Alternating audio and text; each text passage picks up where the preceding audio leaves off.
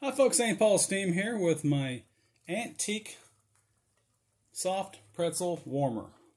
Has an SPS logo there and it stands for Soft Pretzels Steamed. This is the technical video. That is a hand-fashioned clay pretzel adorning the top on a shaft that goes straight through. It's powered by a Jensen 85 little steam engine that's been heavily massaged and modified by me. It's got roller ball bearings in it, and I lapped the cylinder and the steam block next to each other, and so it runs really smooth. We've got this brass flywheel here weighs just about the same as the original one, which was much larger. Everything is rolling through roller ball bearings. We have an axle there, which is worm drive. I'll show you in here in a minute. So there's 1, 2, 3, 4, 5, 6, 7 roller ball bearings in it. 2 sandwiched right here, one at the top for the rotisserie to turn on. And as you can see, we have 3 tiers of pretzel holder rods. Each set will hold 4 pretzels, and you have 12 sets total, so that's a total of 48 pretzels that this will easily hold. It might actually hold 5 on each one if I wanted to. It's got a slight bend in the end there. And they're all brass. We've got a nice collar there that holds that onto this worm drive on the bottom here. You can see that under there. Of course, we have roller ball bearings in the axle block there. So it doesn't really need oiling. The engine slightly gets oiled right there at the block, and the connecting rod onto the pin on the axle. That's about it, though. Everything else is pretty sealed and pretty self-contained. The unit itself is 10.5 inches tall, 11 7/8 at the top of the pretzel. It's 4 1/4 inches square, and it weighs just short of 2 pounds.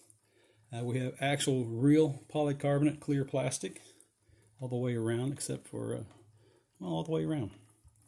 And that works a lot better than plexiglass. It's a whole lot easier to work with, and doesn't shatter as much, doesn't bind up when you try to cut it.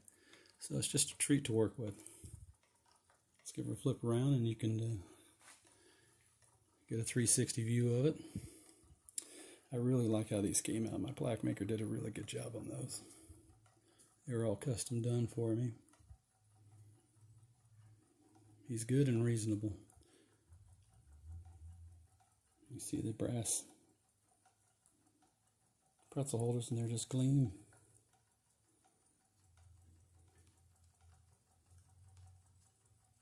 And this can be run by any other steam engine. All I have to do is take that belt off, and it can be powered by anything else as well, which is what I wanted.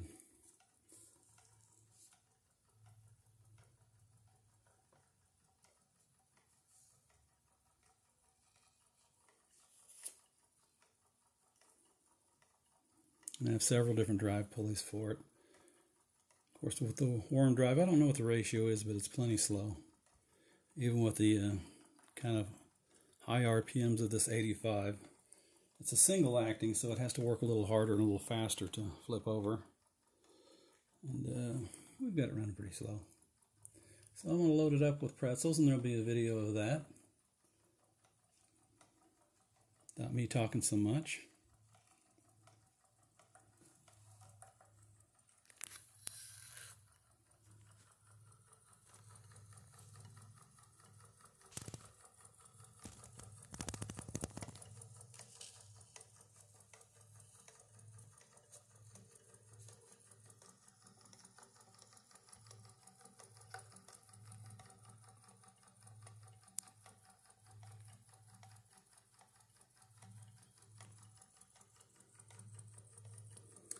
Alright, let's load it up. We've got a bunch of pretzels here to put in it.